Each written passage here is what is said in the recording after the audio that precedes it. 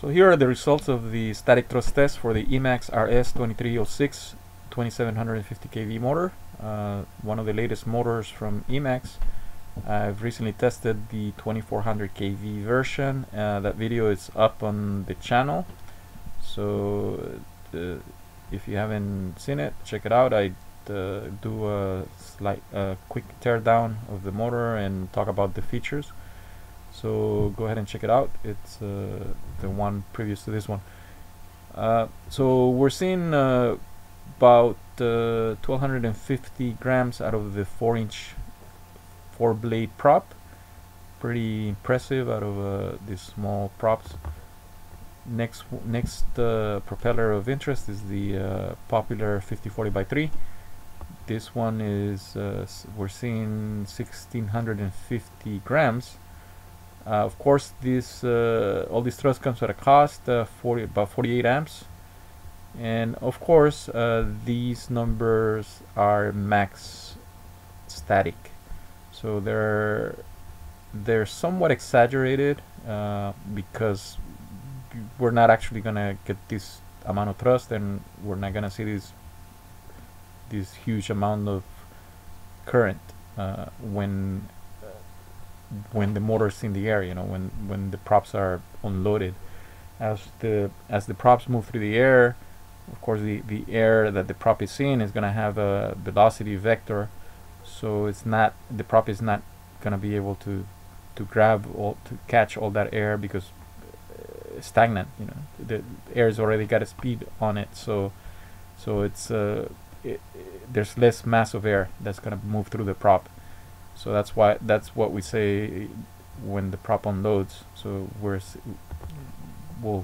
ultimately we'll get less thrust, and the motor's gonna draw fewer amps. Still, for this amount of thrust in the air, it's still gonna be pretty high. So this combination is gonna bring a lot of smiles to pilots' faces. So. But of course you'll need a decent, a good LiPo to sustain that much power. I think I've already seen a couple of videos on the 2750 kV, so we know it's manageable. You'll probably you'll get some good flights, some fun flights. So if you're just looking for the ultimate speed, I guess this is your motor. The next props, pretty much they're all above 1700 or close to 1700 grams.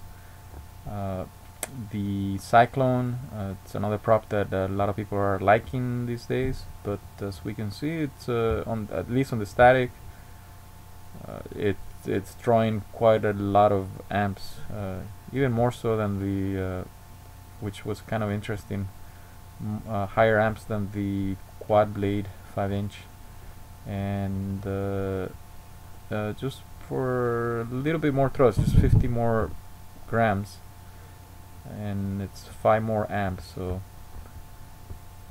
the last prop I tested was the Lumineer 5050x3. The amps were getting pretty high at that point, and I didn't want to risk frying my ESC or the motor. The Hobby Wing ESC I use is rated, it's 40 amps, but it can do bursts of up to 60 amps. I just didn't want to chance it. No doubt the motor can probably reach, can for sure reach 2 kilograms with the 6-inch prop. EMAX has advertised this motor to be, I forget if it's this one or the 2400 kV, of reaching 2 kilograms. So I don't doubt it. Certainly this motor just keeps releasing the hounds, a lot of power, but amps are getting pretty high. So anyway, that's what happens when you lust for thrust. Gotta pay to play, right? So let's do a quick comparison against the the 2400 kV. Just a quick side-by-side. So here's the side-by-side, 2750 here on the right and 2400 kV on the left.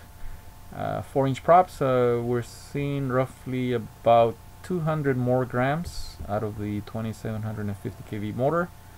And as we go on to the 5-inch props, the difference is a little bit more, about 250 grams, so that should be pretty noticeable, I think.